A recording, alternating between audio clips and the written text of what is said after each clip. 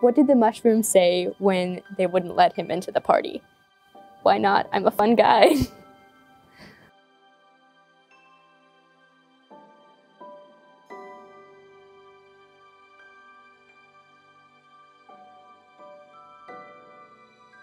I decided to come to A&M largely because my sister was here. Also, Texas A&M has excellent research programs, so I knew I had great opportunities here for that.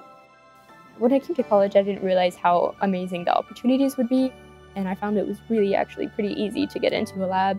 I was able to get into the Beckman Scholars program. I've been able to get into the University Scholars program as well. The Beckman Scholar program is one for undergraduates who are interested in research. A&M is one of the few schools that actually gets to have people apply for the program. So once you're in the program, you complete like a full-time summer research, which is over 400 hours. Then you do part-time semester, another full-time of summer, and one more in-semester research for another year. So I work in a lab that studies specifically circadian rhythms. So I'm looking to see if like the circadian clock regulates the protein composition. So if maybe at different times of day ribosomes have different proteins associated with them, and then they do their job a little bit differently. So ribosomes are parts of the cell that are responsible for turning mRNAs into proteins. So basically it takes the information from DNA and then it turns it into a protein that can, do things in the cell and help us live our lives.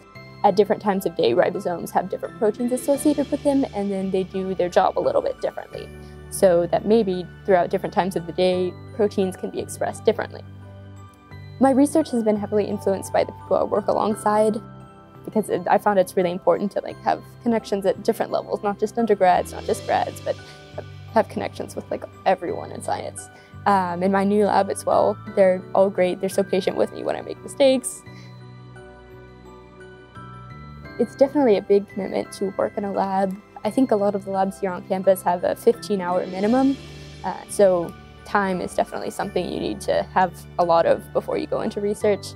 In addition to time, you need to dedicate a little bit of headspace to it, if that makes sense, because you can't just go into the lab, do some things, get out, and then go back to working on homework. You have to think about what you're doing a lot, which is one of the harder things to learn about research, I think.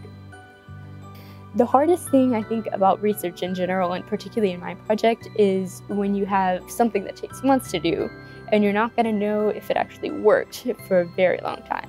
A lot of days when I get into the lab, especially when it's in a rut, when I know that I probably won't get good results, it takes a lot of patience and willpower to go in there and to try to do things well, but then the rewarding days make up for it in full.